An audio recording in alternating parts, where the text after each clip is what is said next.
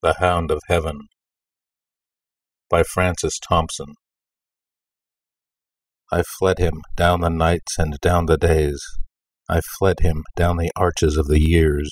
I fled him down the labyrinthine ways of my own mind, and in the mist of tears I hid from him, and under running laughter. Up visted hopes I sped, and shot, precipitated, adown titanic glooms of chasmed fears. From those strong feet that followed after. But with unhurrying chase, an unperturbed pace, deliberate speed, majestic instancy, they beat, and a voice beat, more insistent than the feet. All things betray thee who betrayest me. I pleaded, outlaw-wise, by many a hearted casement, curtained red, trellised with intertwining charities. For, though I knew his love who followed, yet was I sore a-dead lest, having him, I must have naught beside. But if one little casement parted wide, the gust of his approach would clash to it. Fear wist not to evade, as love wist to pursue.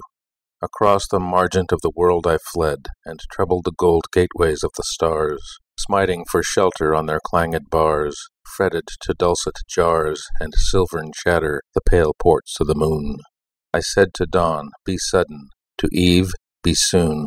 With thy young skyey blossoms heap me over from this tremendous lover. Float thy vague veil about me, lest he see. I tempted all his servitors, but to find my own betrayal in their constancy, in faith to him their fickleness to me, their traitorous trueness, and their loyal deceit. To all swift things for swiftness did I sue, clung to the whistling mane of every wind. But whether they swept, smoothly fleet, the long savannas of the blue, or whether, thunder-driven, they clanged his chariot thwart a heaven, plashy with flying lightnings round the spurn of their feet, fear wist not to evade as love wist to pursue. Still, with unhurrying chase, an unperturbed pace, deliberate speed, majestic instancy, came the following feet, and a voice above their beat. Naught shelters thee who will not shelter me. I sought no more that after which I strayed in face of man or maid. But still within the little children's eyes seems something that replies, they, at least, are for me, surely for me. I turned me to them very wistfully, but just as their young eyes grew sudden fair, with dawning answers there, their angel plucked them from me by the hair. Come then, ye other children, natures, share with me, said I, your delicate fellowship. Let me greet you lip to lip, let me twine you with caresses, wantoning with our Lady Mother's vagrant tresses. Banqueting with her in the wind-walled palace, underneath her azured dais, quaffing, as your taintless way is, from a chalice lucent weeping out of the dayspring. So it was done. I in their delicate fellowship was one, drew the bolt of nature's secrecies. I knew all the swift importings on the wilful face of skies. I knew how the clouds arise, spumed of the wild sea-snortings. All that's born or dies rose and drooped with, made them shapers of mine own moods, or wailful or divine.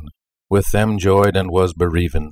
I was heavy with the even, when she lit her glimmering tapers round the day's dead sanctities. I laughed in the morning's eyes. I triumphed and I saddened with all weather. Heaven and I wept together, and its sweet tears were salt with mortal mine. Against the red throb of its sunset heart I laid my own to beat, and share commingling heat. But not by that was eased my human smart. In vain my tears were wet on heaven's grey cheek, for we know not what each other says. These things and I, in sound I speak. Their sound is but their stir, they speak by silences. Nature, poor stepdame, cannot slake my drouth. Let her, if she would owe me, drop yon blue blossom veil of sky, and show me the breasts of her tenderness. Never did any milk of hers once bless my thirsting mouth. Nigh and nigh draws the chase, with unperturbed pace, deliberate speed, majestic instancy, and past those noised feet a voice comes yet more fleet. Lo, naught contents thee, who contentest not me. Naked I wait thy love's uplifted stroke. My harness piece by piece thou hast hewn from me, and smitten me to my knee. I am defenceless utterly. I slept, methinks, and woke, and, slowly gazing, find me stripped in sleep. In the rash lusty head of my young powers, I shook the pillaring hours, and pulled my life upon me. Grimed with smears, I stand amid the dust of the mounded years. My mangled youth lies dead beneath the heap. My days have crackled and gone up in smoke, have puffed and burst, as sun starts on a stream. Yea, faileth now even dream, the dreamer, and the lute, the lutenist, even the linked fantasies, in whose blossomy twist I swung the earth a trinket at my wrist, are yielding, chords of all too weak account for earth with heavy griefs so overplussed. Ah, is thy love indeed a weed, albeit an amaranthine weed, suffering no flowers except its own to mount? Ah, designer infinite, must thou char the wood ere thou canst limn with it? My freshness spent its wavering shower in the dust, and now my heart is as a broken fount, wherein tear-drippings stagnate, spilt down ever from the dank thoughts that shiver upon the sightful branches of my mind. Such is what is to be, the pulp so bitter, how shall taste the rind? I dimly guess what time in mists confounds, yet ever and anon a trumpet sounds from the hidden battlements of eternity. Those shaken mists a space unsettle, then round the half-glimpsed turrets slowly wash again, but not ere him who summoneth I first have seen, enwound with blossoming robes, purpureal, cypress-crowned. His name I know, and what his trumpet saith, whether man's heart or life it be which yields thee harvest. Must thy harvest fields be dunged with rotten death? Now of that long pursuit comes on at hand the bruit. That voice is round me like a bursting sea. And is thy earth so marred, shattered in shard on shard?